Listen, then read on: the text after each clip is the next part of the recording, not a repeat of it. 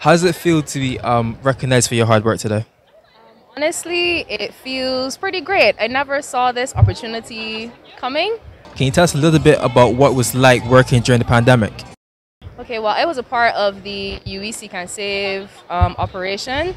While doing that, I think my colleagues here could agree it was really hard because we still had to be a part of that initiative while still doing our studies. Some of the days were really long. We had lunch late, just walking around. It was really tedious, but at the end of the day, really glad that we did it, and I felt as if we made a huge impact in our community. Okay. How do you feel about today's event? It was really good. I had a really good time. I love the entertainment, the speeches, and what's not.